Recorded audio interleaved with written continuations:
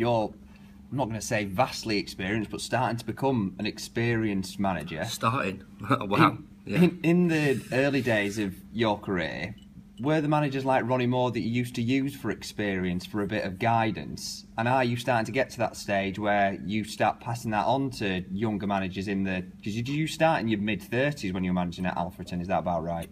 Yeah, a bit earlier than that, yeah. When I finished playing, I went straight into it. So I've been doing it obviously now for 14, 15 years. And it's a tough gig at times. But it's one that I wouldn't change, and I should imagine so wouldn't Ronnie. The highs and lows, you have to take in equal measures. But yeah, I've spoken to Ronnie on numerous occasions, whether we're trying to borrow a player, whether we're trying to speak to players, speak to him about players, or whether I've come across his teams or whatever. But he's always been a great guy after the game and before the game, but a tough opponent.